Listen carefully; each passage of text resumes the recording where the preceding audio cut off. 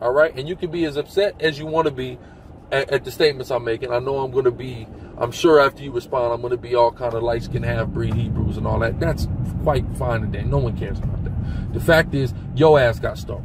Okay, you asked why I didn't put the footage out. Why I haven't put the footage out? Nigga, because you called the police. That's why I haven't put the footage out.